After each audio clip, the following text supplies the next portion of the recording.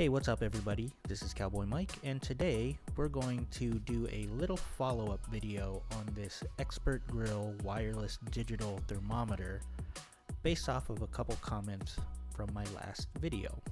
So let's jump right into it. So on my last video, we talked about this thermometer, and I gave you 7 reasons why I think you should buy this thermometer, and I will put a link to that video in the description. Today, I want to address 2 of the comments that I received based on that video.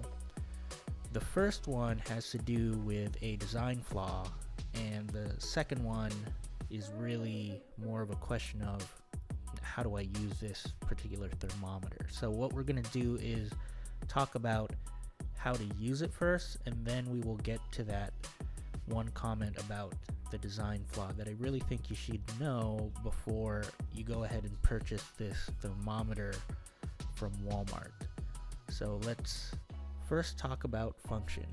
Now, if you own this thermometer, you just bought it and are unpackaging it, what you're going to want to do is get the batteries into both the transmitter and the receiver. Both of the compartments are here on the back, and to access the compartments, you just open it up like so. You place 2 AAA batteries inside, and to turn on the transmitter, you have the on-off switch right here on the back. Slide that to the on position, and you'll know that it's on because you're going to be able to see this blue LED blink periodically. So keep an eye on that, and we'll talk about this. So there you saw it blinked. Now the receiver unit battery compartment is also on the back.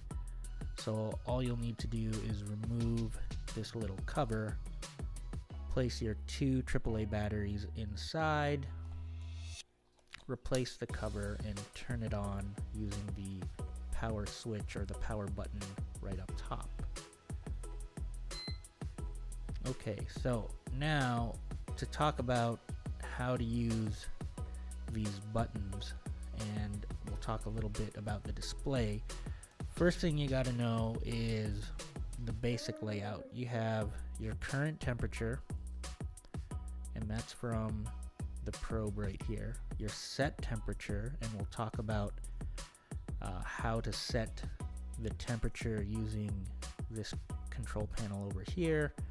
You have the countdown timer on this side.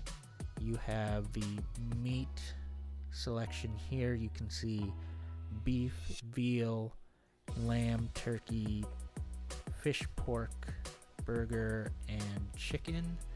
You can select which protein that you're working with, and then over here you have what's known as taste, and that refers to something being well done, medium well, medium rare, rare, etc. There's 2 sides to this thermometer. There's a temperature controlled side and a timer controlled side. Let's talk about my watch went off. Let's just cancel that. Okay, so where was I? So there's a temperature side and a timer side, and you'll know which side it's on based off of this little indicator right here, this little triangle. Now, to switch between the 2 sides, you have this mode button. And as you see, when I hit the mode button, this indicator switches from timer and now back to temp and back to timer. Let's first talk about the temperature side of this. So hit the button so it points to the temp side, and on this side, first let's show how you can select the protein, and an important thing to note are these two buttons here are multifunction, so they do different things based off of which side you're working on. So when you're on the temp side, this selects the proteins. The meat indicates this section right here. When you press it, you can see that it cycles through the different types of proteins that you can use. And the taste button indicates this item right here, and this button will affect both the taste and the set temp. So you can see medium, it says medium for the taste, the set temp changes, and it'll cycle through just like that. And when you switch through the different proteins, so some of them only have a well setting, like chicken only has a well. You should have seen turkey and fish also only have a well. So if you have it on turkey or fish, it's not going to cycle. Only the proteins that have an option for different doneness levels will you see this cycle through. And you set the temp, and when you're using the probe, when this probe temperature reaches this set temperature, this unit will alert you that, hey, you've reached your set temp, so you gotta go, check the pit or check the grill. Now on this timer side, so let's move this over, you can also use like a countdown timer, and this is your start stop button on the timer side, and this is your button to toggle between what you're setting up. So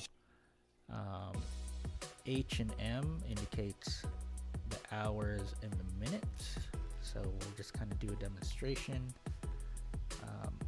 See, it's on minutes now. We switch it to hours. The plus and minus, you can see that'd be a 4-hour smoke. To demonstrate, I want to just set this to 1 minute. So we will switch that over to the minute side, set that to 1 minute, and then hit the start button. And so you see that's counting down. While we're waiting for that to count down, I did also want to note that notice how it is set to Fahrenheit for the temperature readout. You can also switch that to Celsius, and that is done on the back. You see that there's this switch, Fahrenheit and Celsius. When you slide that over, notice that the readout changes to Celsius. So what will happen when this reaches 0 is this display will flash blue, and you will have an audible tone coming out of the back here. And that's really handy, because if you have this with you and you have it set off to the side or a little bit farther away, you can see the blue flash or the audible alert if it's within range. So that's really handy. You can go work on other things. So that's what the alert sounds like. On the timer side, when it hits 0, it alerts you like that, and on the temperature side, when these two temperatures, when this reaches that temperature, and the current temp reaches the set temp, it will continue to alert you just like it did on the timer side. And I guess I can show that to you really quick. So let's set this set temperature down to 72, and it'll give us that same sort of alert.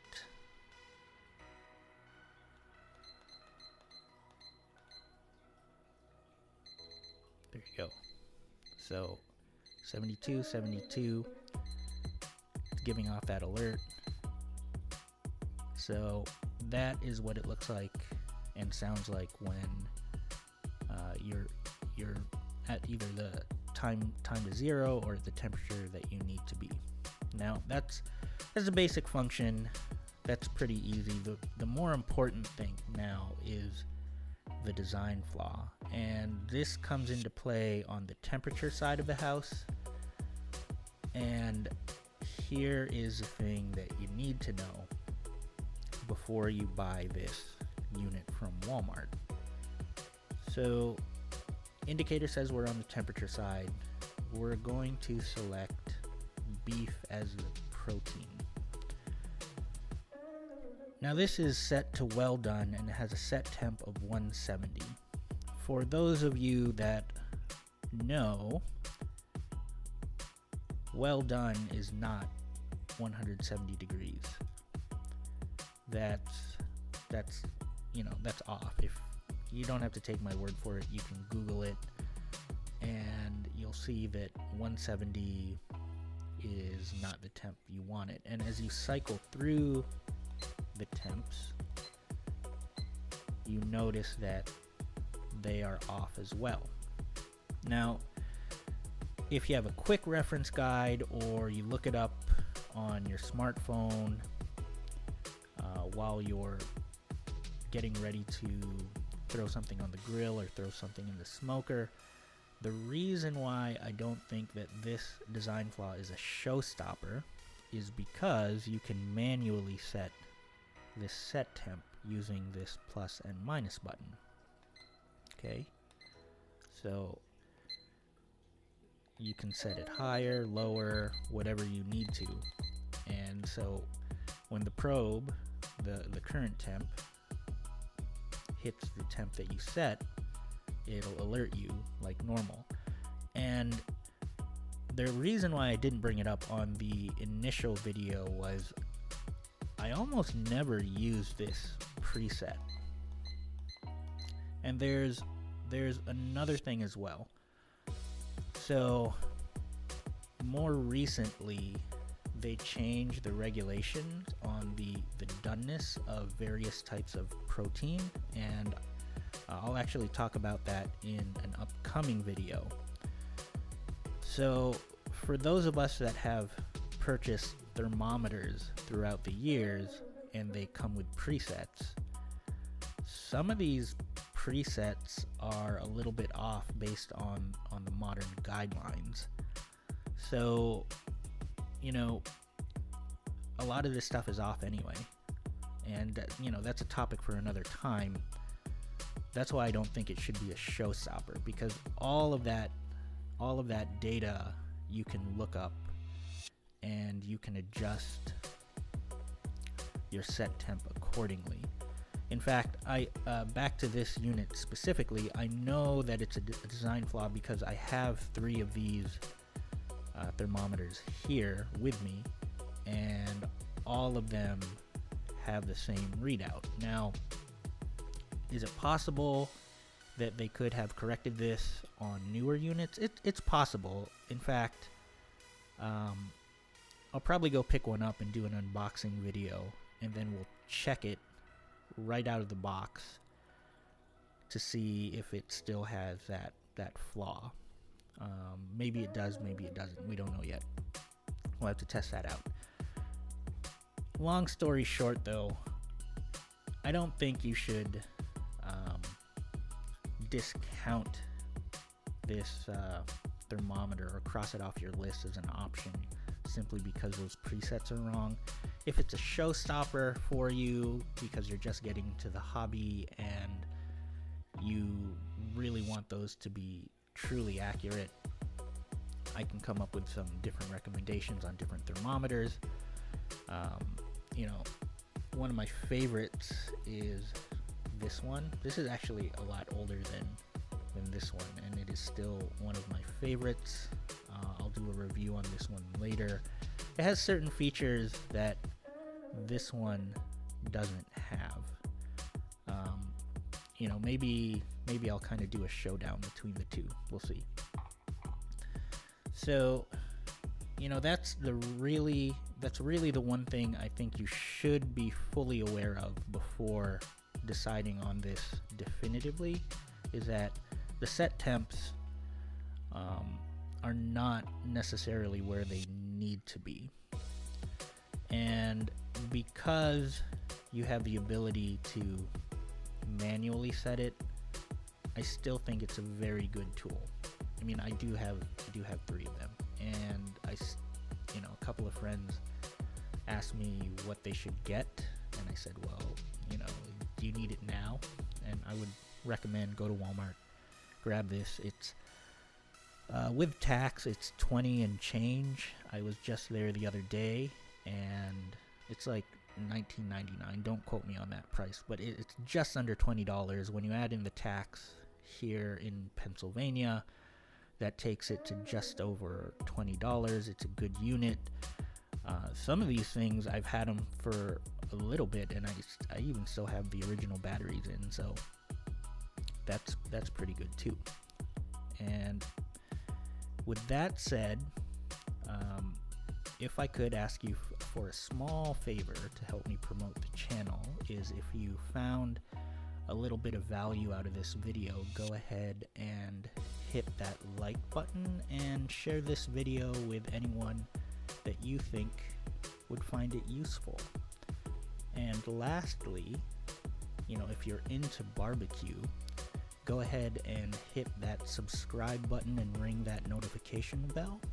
That way you'll be one of the first people to know whenever I release new videos related to recipes, techniques, or product reviews.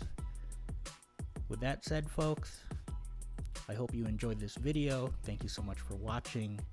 Until next time, this is Cowboy Mike. I'll catch you later.